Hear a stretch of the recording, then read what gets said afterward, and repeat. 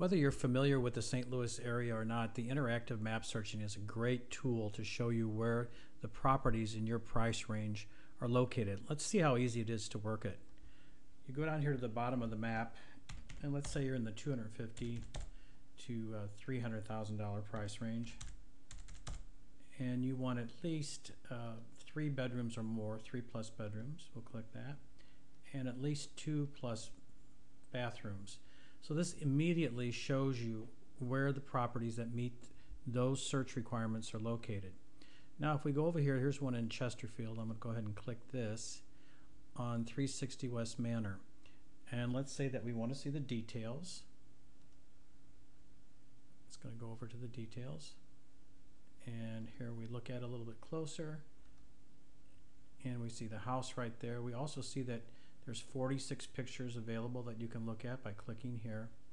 But if you're not familiar again, or if you want to take a little closer look at the neighborhood and its location, come down here off to the right and click Map Location. And this will open up into Google.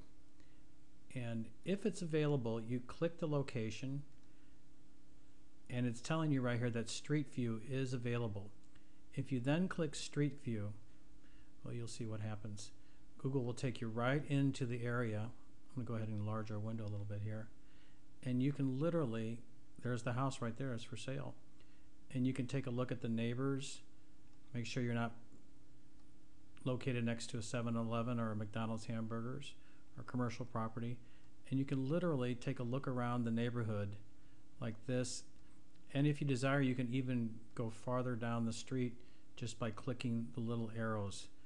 It's truly amazing and a great tool to use. So I think you'll have fun with it. It's the interactive map searching part, has a lot of information, and you could look at homes and neighborhoods before you actually get in the car. Thanks for watching.